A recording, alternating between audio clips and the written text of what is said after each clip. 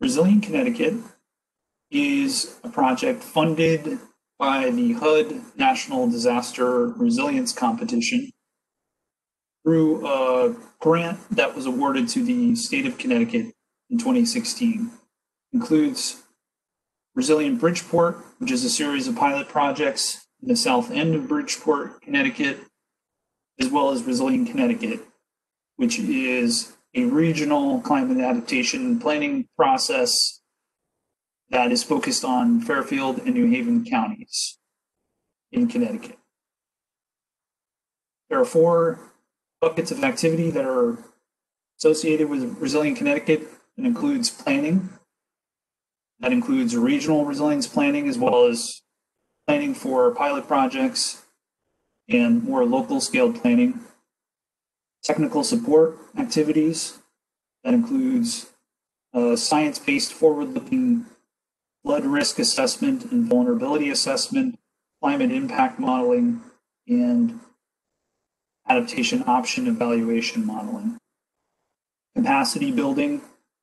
This is faculty-sponsored research through CIRCA and the University of Connecticut in the areas of transit-oriented development, economics, legal and policy recommendations, and engagement.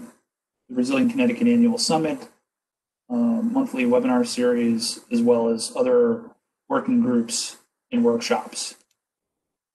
Our long-term vision for establishing resilient communities through Resilient Connecticut includes focused community development around transit. Create corridors resilient to climate change, something we call resilient corridors. Create opportunities for affordable housing, preserving and enhancing the quality of life for existing affordable communities. Develop energy, economic, and social resilience. Increase transit connectivity between transit nodes in Fairfield and New Haven counties. That includes rail, as well as bus and other multimodal transit. Adapt structures and critical infrastructure in the flood zone to withstand occasional flooding in the near term, and protect communities through healthy buffering ecosystems. Our critical services, infrastructure, and transport hubs are located on safer, higher ground, and where strong connections exist between the two.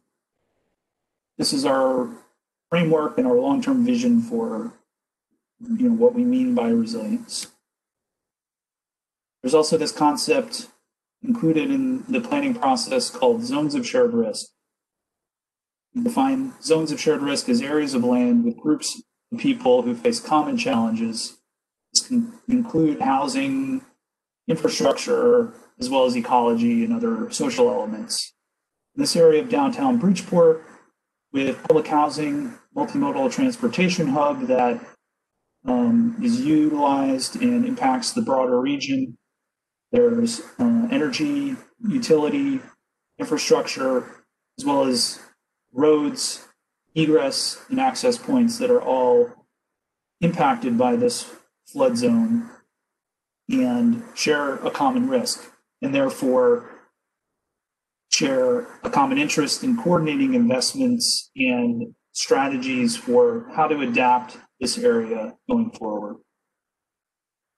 Resilience corridors can be thought of as the near term, essentially an evacuation route. How do people get out of harm's way when there's a flood or a storm? But in the long term, resilience corridors can be thought of as areas that, due to their elevation or due to the interventions, the investment in protection, are inherently resilient to the impacts of climate change. And these can be used as a long-term investment strategy for communities in the state across different areas that we know will withstand the impacts of climate change going forward. Resilient Connecticut is currently in phase 2, and we're working with Loney McBroom and Dewberry as our consultant partners in phase 2. And we're also working with the 4 metropolitan planning organizations or COGs that assist towns in Fairfield and New Haven counties. It includes WestCOG, Metro COG, Naugatuck Valley COG, and South Central COG. And phase 2 is focused on this regional look at what will climate change mean to this region broadly. So as I mentioned, phase 2 we're currently in and runs until the summer of 2021, where we will transition to phase 3. Phase 3 will be focused on developing more site-scaled, community-scaled pilot projects and really developing that pipeline of projects, doing design, initiating a design process that includes the community, includes various stakeholders and state agencies to ultimately develop implementation plans. So thank you for watching this summary video. If you would like to learn more about the project, you can visit the project website, resilientconnecticut.uconn.edu. You can reach out to myself, john.truscinski@uconn.edu. If you have any comments or questions.